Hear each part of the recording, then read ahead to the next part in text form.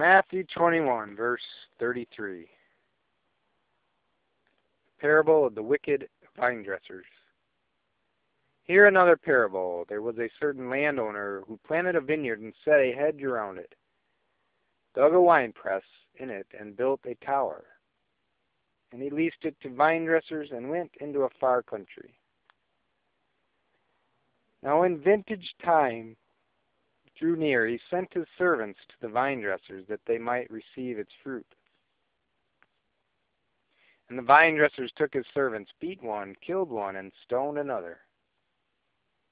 Again he sent other servants, more than the first, and they did likewise to them. And last of all he sent his son to them, saying, They will respect my son. But when the vinedressers saw the son, they said among themselves,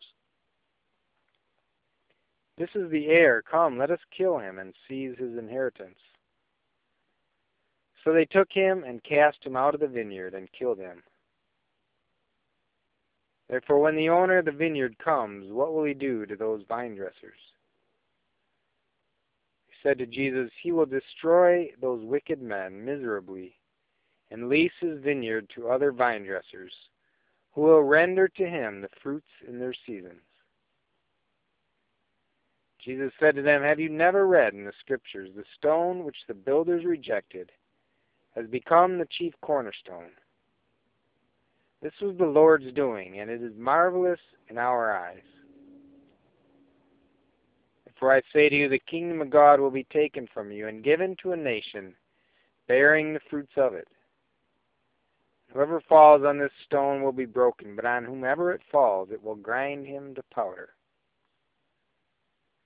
Now when the chief priests and Pharisees heard his parables, they perceived that he was speaking of them. But when they sought to lay hands on Jesus, they feared the multitudes because they took him for a prophet.